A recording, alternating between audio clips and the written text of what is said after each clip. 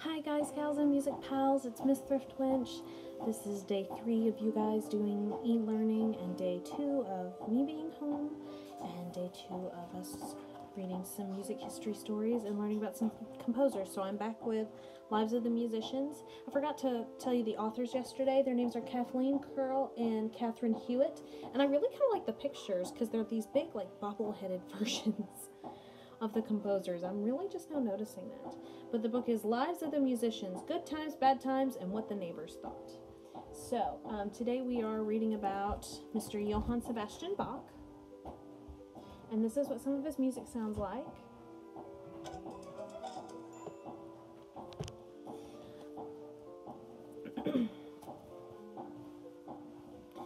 So, this tune probably sounds a little familiar to you guys. A lot of music from what is known as the classical style is used in a lot of places, in movies and TV shows and commercials and that sort of thing.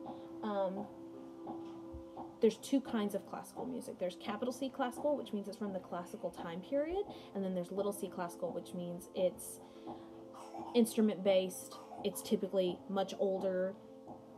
It's very different than what you usually listen to. So this is little c classical.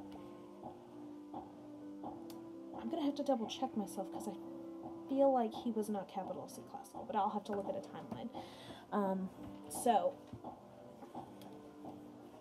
let's go in with Mr. Johann Sebastian Bach. It says 20 children and 1,200 compositions. How he wrote that many compositions with 20 kids is beyond me. I can barely get a room clean, and I have only 2. So, he was born in Germany in 1685, and he also died in Germany in 1750. He didn't move very far from where he was born, so he was a German organist, which means he played the organ, and great composer, best known for the Brandenburg concertos, the Goldberg variations, and the Well-Tempered Clavier. Let me turn this down because I think it's about to get loud. Okay, I was wrong. There's a part where it gets really loud. It scared me earlier. As a young music teacher, Bach was out walking one night when 6 of his students attacked him. They wanted an apology. Bach had called one of them a nanny goat bassoonist, someone who makes a bassoon sound like a goat. But Bach wouldn't take it back. He fought back in self-defense. Luckily, the fight was broken up before anyone was really hurt. All his life, Bach had trouble with people who didn't see things his way. He once wanted to quit a job, but his employer, a duke, wanted him to stay. Bach was so insistent that the duke threw him in jail. But here's the difference between Bach and the average stubborn person. During the month he spent in jail, Bach wrote 46 pieces of music.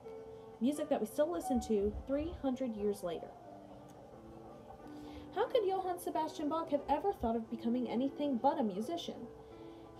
His is the largest family tree in music. Almost all his male relatives were musicians.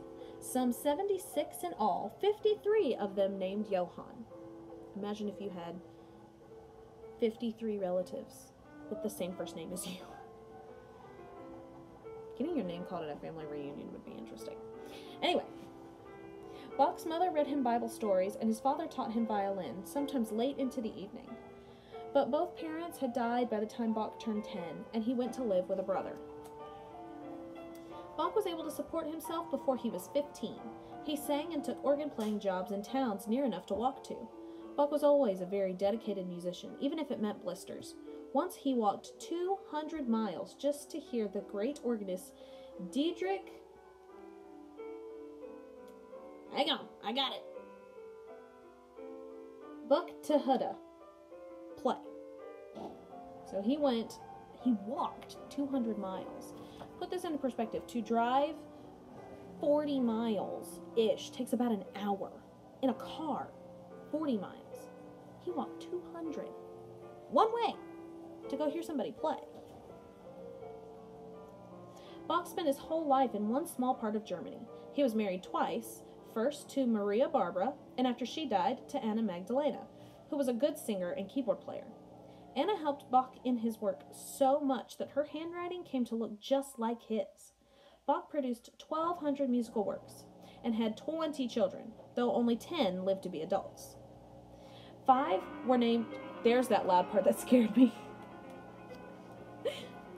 5 were named Johann, 2 Johanna, and 4 grew up to be famous composers themselves. In his free time at night, Bach would sit in his armchair, smoking his pipe, with a baby Bach on his lap as his wife and children played and sang. Bach loved food and coffee. Once he wrote a whole cantata about coffee. Among his most prized possessions were 2 silver coffee pots. There's the coffee pots. They're really fancy. They're a lot different than the Keurig. Bach was known as a dazzling organist. His strong legs pumped the pedals, his large hands performed acrobatics on the keyboard, and he'd even use a stick in his mouth to reach certain notes. But he wasn't a show-off. He said of his playing, there is nothing remarkable about it. All you have to do is hit the right key at the right time, and the instrument plays itself. Later in life, Bach went blind, probably from copying out his own music in poor light for so many years. He died at the age of 65. Hardly any of his music was published when he was alive, nor did he expect it to be. Bach did not think he was writing music for posterity. He was a professional. His music had an immediate purpose. Not until about 100 years after his death did the genius of Bach begin to be widely recognized. In the little musical notes section, it says Bach wrote the Goldberg Variations to relax a millionaire. One of his pupils, Johann Goldberg, Johann was a popular name back then. It's the German version of John, so. Johann Goldberg worked for an insomniac count who needed music to get to sleep. If you're an insomniac, that means you have trouble sleeping. You can't go to sleep. The count sent the most generous payment Bach ever received. I would hope it was generous if he was a millionaire.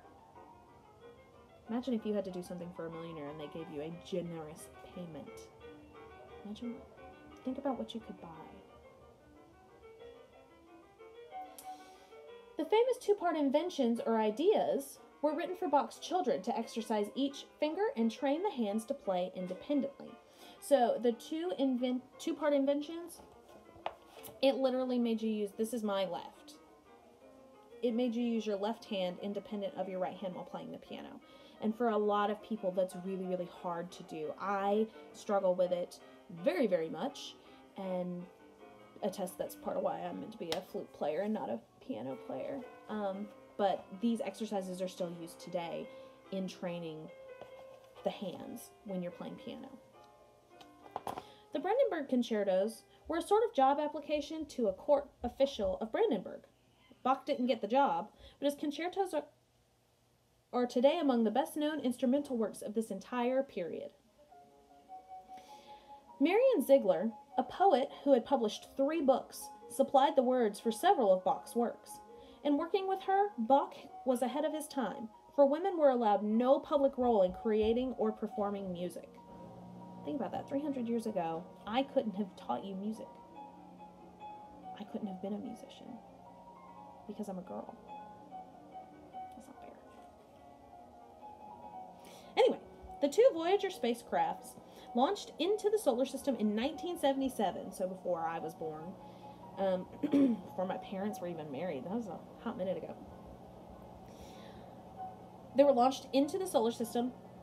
They contained 3 pieces by Bach, along with special record-playing equipment. So we've literally launched Bach's music into space, and he didn't even think it would be published. So it's kind of cool. Tomorrow we'll take a listen and a look at Wolfgang Amadeus Mozart. You probably recognize the name Mozart. I will be playing a piece of music of his that I'm sure you will recognize because his music gets used a lot. So I hope you enjoyed today's little story. I miss you guys. I'm starting to go stir crazy in my house. I am starting to clean obsessively because there's not a whole lot else to do once the virtual schoolwork is done. But I miss you guys. I hope everybody's staying happy, healthy. I hope you are finding joy in every day.